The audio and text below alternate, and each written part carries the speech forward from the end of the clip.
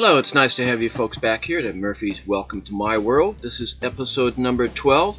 Be a fun little one. It's the Yard Supervisor's Residence by the STS series, folks. Very nice kit. Very simple. The parts are well cut out, well thought out, and not a whole lot of them, so it's going to be a fairly easy build.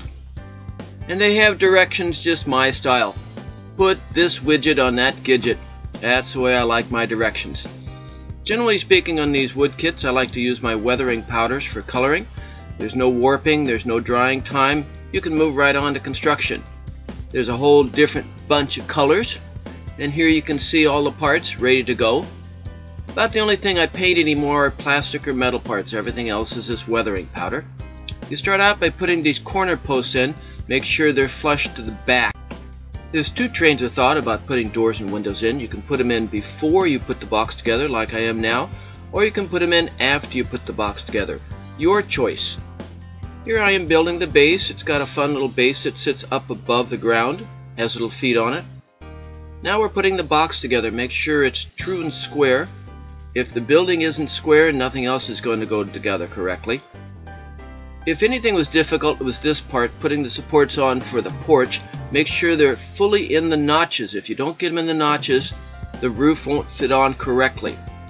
Speaking of roof, it's a series of panels that you simply glue on. You want to make sure that they're straight and are meeting each other. If you don't, then it won't look right, so take your time here.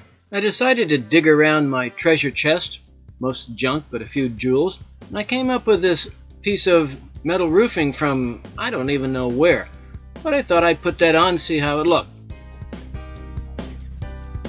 And there you have it. You're all done. This is an exceptionally easy kit. The whole thing took me, maybe 2 hours, maybe. Not much more than that. Now I've done a number of these kits from the STS series, folks. I really like their kits. I like the way they're put together, and this Yard Supervisor's Residence just came out really nice. It's going to be a great addition to my layout. If you guys enjoy making wood kits, you might want to look into this STS series. They have a whole bunch of different ones, and they're always good fun.